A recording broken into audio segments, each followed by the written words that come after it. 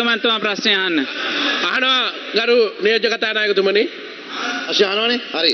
ගරු නියෝජ්‍ය කතානායකතුමනි මේ පාර්ලිමේන්තුවේ 11ට මේ ප්‍රශ්න අහලා ඉවර වෙන්න ඕනේ කියලා දන්න නිසා අපි උපදේශක කාරක සභාව 11ට දාලා තියෙනවා. ඊට අමතරව දාලා තියෙනවා ජනමාධ්‍ය අමාත්‍යාංශයේ විශේෂ පනත් සංශෝධනය පිළිබඳ සාකච්ඡාවක් 11ට. තවත් ආයතන ගණනාවක සාකච්ඡා මේ වෙනකොට පැවැත්වෙනවා. එතකොට රාජ්‍ය නිලධාරී අමාත්‍යාංශ ලේකම්වරු 150ක් 200ක් මේ පාර්ලිමේන්තු සංකීර්ණයට ඇවිල්ලා മന്ത്രിවරු ඒ තැන්වලට ගිහිල්ලා බලාගෙන ඉන්නවා. හැබැයි කිසි ගාණක් නැතුව සංවේදී හෝ අසංවේදී හෝ මොන ප්‍රශ්න තිබුණත් කාලය දිගටම අරගෙන යනවා. කාලයයි වඩාත්ම සංවේදී. ඒ කාලය නිසි ලෙස කළමනාකරණය කරගන්නේ නැතුව අහන්න ඕන ප්‍රශ්නේ අහන්න ඕන වෙලාවට අහන්නේ නැතුව ඒකට මේ ඔයාට නෙවෙයි මම කියන්නේ තොප්පි දාගන්න එපා. ඔප්පි දාගන්න එපා ඔයාට. මේ මම කියන්නේ. හරිද? එතකොට මේකේ සියලු දෙනා තේරුම් ගන්න ඕනි දෙයක් තියෙනවා. මේක මට රාසමාණික්කම්ද කවුද කියලා වැඩක් නැහැ. මම මේ කියන්නේ මේක මම කියන්නේ ගරු මන්තුමානි ශබ්ද වෙන්නේ අමතුමා ප්‍රශ්නෙට උත්තර දෙන්න. නියෝජ්‍ය කතානායකතුමනි අනිත් වැඩක් තියෙනවා. ඒ නිසා අපිට මේ වෙලාව කළමනාකරණය කරගන්න ඉඩ දෙන්න. හැබැයි දැන් මම මේ අනිත් සියලු දෙනා ගැන පොදුවේ කතා කරද්දී රාසමාණික්කම් മന്ത്രിතුමා ගරු මන්තුමානි නිශ්ශබ්ද වෙන්න ඔබතුමා කරුණා කළා මේ සභාව වැඩ කටයුතු කරගන්න ඉඩ දෙන්න. කියන්නේ කතා අහගනි. ඔයාට කියන්නේ නෑ. එහෙම කොහොමද කතා කරන්නේ පිස්සෙක් වගේ. පිස්සෙක් වගේ කතා කරන්න බෑ මේක පාර්ලිමේන්තුව. ඔළුවත් තියාගන්න. ගරු මන්තුමා කරුණා කළා වාඩි වෙන්න ඔබතුමා. ඔබතුමා කරුණා කළා වාඩි වෙන්න.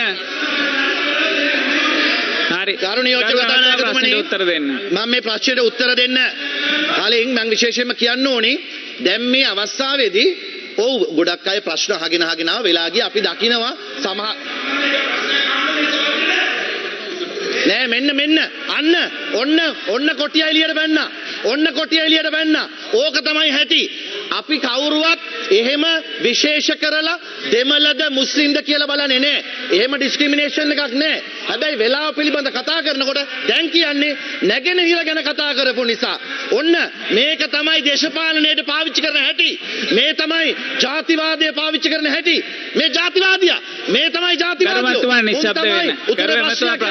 උන් තමයි ඒක හිතන්නගේ පාත්‍රය වගේ වවාගෙන කන්නේ. අදටත් මේ ප්‍රශ්නේ මිනිස්සුන්ට විසඳ ගන්න දෙන්නේ නැතුව මේ වවාගෙන කන්නේ මේ අය. මේ අය තමයි මේ කියන්නේ. ගරු මන්තුමා ප්‍රශ්නෙට උත්තර දෙන්න. ගරු නියෝජ්‍ය කතානායකතුමනි මේ වර්ෂ 2020 53711ක් 2021 1,22,264ක් ඒ වගේම 2022 වර්ෂයේ 6 වෙනි මාසේ වෙනකන් 1,51,000ක් මේ වාර්තාවේ තියෙන නමුත් 3,12,000ක් විදේශගත කරවන්න අපිට පුළුවන්කම ලැබුණා. මේ ශ්‍රමිකයන් යොමු කළ ඇති රටවල් කවරේද කියලා තියෙනවා.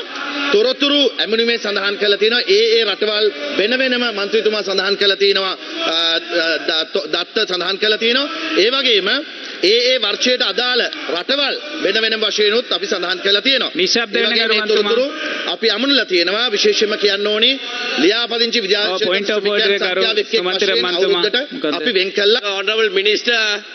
The Honourable Minister just referred to another Honourable Member as Kotia in this House and he is protesting and you are remaining silent. Now is this being permitted? No connection whatever. He only wanted to ask a question. Immediately this government's racist face was just being shown by when a district question is being asked, immediately shout Kotia, right? That you just jump from this side to that side.